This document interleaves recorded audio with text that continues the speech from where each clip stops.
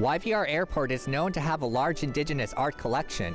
Now, they're opening the first ever Indigenous restaurant at an airport. Inez Cook is the owner of Salmon and Bannock, which already has a restaurant on West Broadway. She's from the Nuwak First Nation. Cook says that she was a flight attendant for 33 years and well familiar with making meaningful connections. It's important to have Indigenous representation everywhere.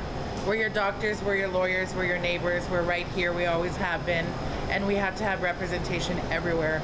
I have the only Indigenous restaurant in Vancouver and the first Indigenous restaurant at any Canadian airport, and I would love to see Indigenous restaurants everywhere. Cook says that she hopes having the new restaurant at the airport will help travelers to be able to enjoy local and Indigenous cuisine during their stay in Vancouver. We've been talking to Inez and the team at Salmon and Bannock for several months because we knew that we wanted to have more local fare in our airport, particularly in places like this, our international terminal, and it just made sense, given our commitment and our partnership with Musqueam, that we would feature Indigenous cuisine.